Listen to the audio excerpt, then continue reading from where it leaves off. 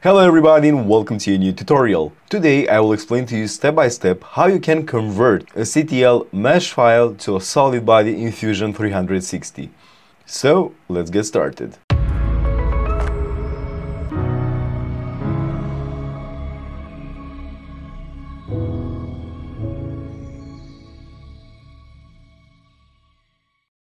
For today's example, I will use a phone holder mesh and you can download it for free from the link below. I will cover now two ways how to do it and I will start with the easiest one. First of all, I will go to the Insert section and please notice that I am in the Solid Modeling tab and I will go to the Insert Mesh. The same feature, I have it also in this Mesh tab. It is exactly the same feature. I will select the object from my computer.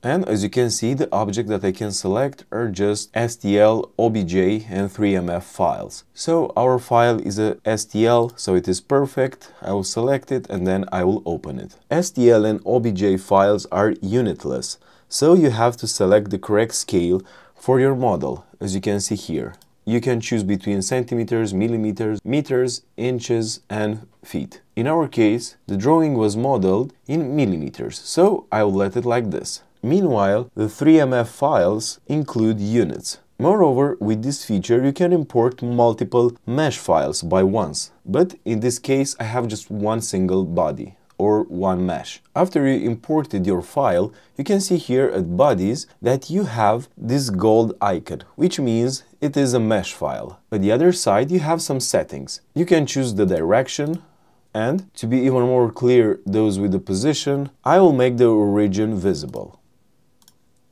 And now, as you can see, I can move my object in the center, as it is here, or I can move it to the ground. You can see this little plane. Okay, let's say I will let it like this, and I will press OK, and I make the origin invisible again. To have no errors, it is recommended to create a face group. Under the Prepare section, you can find here the Generate Face Group feature.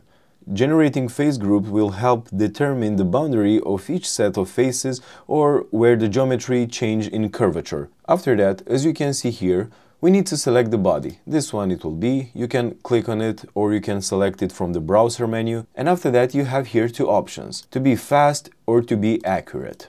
Try always to select accurate first, but keep it in mind that sometimes it may not work with the models with a large number of faces. And after that, press OK.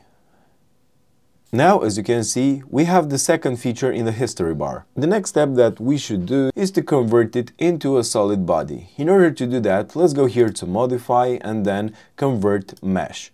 Of course, we will select again the body, and here we have two settings as well. You should use the parametric when you want to retain the flexibility to make changes. This one I recommend the most. And when it comes to base feature, you should use it when you have a large mesh file or when you plan to make a lot of changes to the mesh. But for this example, I will go with parametric. And when it comes to method, face it, and here keep it in mind that if the mesh is fully closed, the mesh will become a solid body. And if the mesh has openings, it will become a surface body. But again, my recommendation is to go with prismatic. On the other hand, prismatic option will merge groups of faces into singular faces, for example here in this tiny area, also resulting in a solid or a surface body. But overall, for sure, you'll have much more cleaner results. And after that I'll press OK.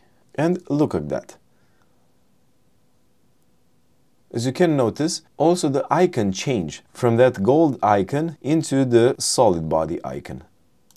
Unfortunately, the prismatic option is not included in the free personal use license. There you have only the faced one. And after that, as you can see, we can use now all the tools from the solid modeling. For example, press pull.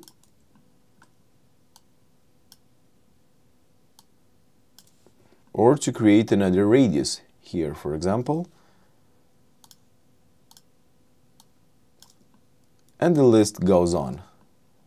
And it works as a normal file in Fusion 360. The second way how you can convert it is pretty similar. You can go here to Open, Open from my computer again, select the same file, Open, and the first difference that you'll notice for sure, it will be the absence of the history bar here. compared to the other one when you have all the operations by start. In order to have them, just right-click on the top-level component and choose Capture Design History. And now you have the history bar again. And of course, you can see all the operations that we will make in order to come back or to correct something. And I will apply the same features. I will go to Mesh, I will go to Prepare, Generate Face Groups, Accurate, OK, and after that, Convert Mesh. And it will be the same. In conclusion, I recommend using the Insert Mesh feature for efficiency and the ability to insert more meshes in the same time. I hope this video helped you. Learn more about the program and don't hesitate to collaborate with me. Any service is just a click away.